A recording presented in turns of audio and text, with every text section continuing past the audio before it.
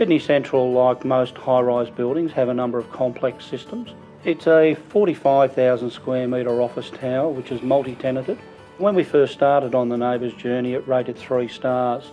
Now it's currently rated a 5.5 star NABERS Energy, which is an exceptional performance for this building.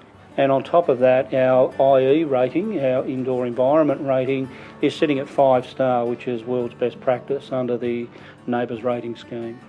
I think the main thing for us is that the building will be a positive contributor to the wellness of all of our customers that visit our assets. That's certainly the aspirational goal for ISPT for our properties. In our journey to improve the sustainability, the energy performance of Sydney Central, we've reduced the energy consumption on this building by 60%. All of our customers today are absolutely interested in the sustainability performance, not just of our building, but their contribution to sustainability in their business. The performance of our assets is a contributor to the success of their businesses.